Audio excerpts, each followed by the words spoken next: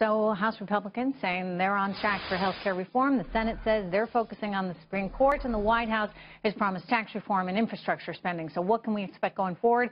What can the markets expect going forward? Joining me right now, American Majority CEO Ned Ryun and former D.C. Democratic Chairman Scott Bolden. Good to see both you guys. I got to point out, again, investors want this to happen. Most especially tax reform. They want the health care reform as well. But tax reform is front and center and has been from the very beginning on everyone's mind. Ned, are they going to be able to push it through without having the savings that they would have gotten from ObamaCare?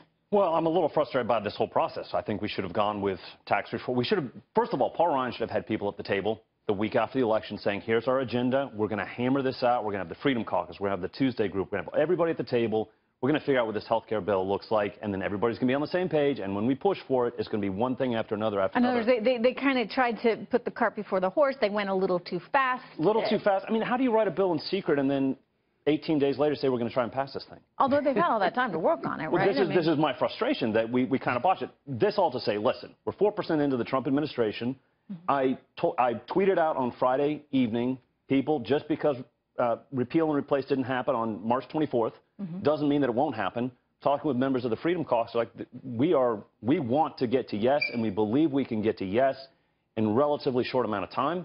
So I'm optimistic that this will happen, and then we go to tax reform, and then we can go. But wait, so you say, and then we go to tax reform? Can we just go to tax reform right now? I wish we would have already done it. I wish we would have started with it and gone tax reform first, because I mean, repatriation of revenue, we could have brought in hundreds of millions, which we could have gone towards infrastructure, put $2 trillion towards American jobs.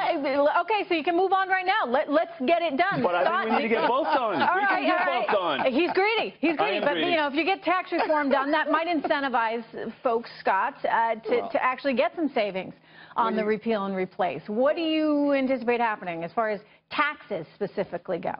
Well, until you solve the Civil War in the Republican Party, not a whole lot's going to get done. It's been 8 years plus.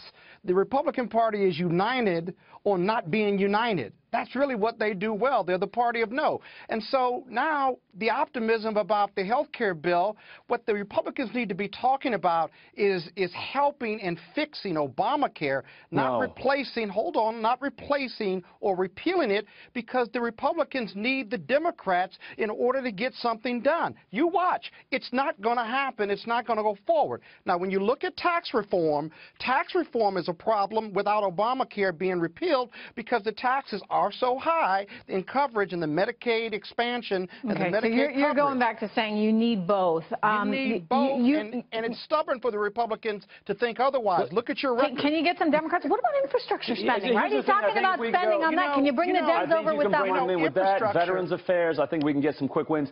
My thing, being in D.C. for almost 20 years, a lot can get done before the August recess. They might want to not take 18 days off in April. They might not want to take the whole month of August off. They might want to start voting on Mondays and not voting until Friday. You can get a lot of work done if they want to. All right, on the infrastructure piece, that's really interesting, because I think you can get some Democrats, because that means jobs. I mean, that means infrastructure in all of our states. That's highways, that's railways, that's bridges. Oh, my goodness gracious, bridges are in an awful shape. I think that's where you might be able to get enough consensus, because you're talking about dollars and jobs and putting people back to work. All right, I like the sound of that.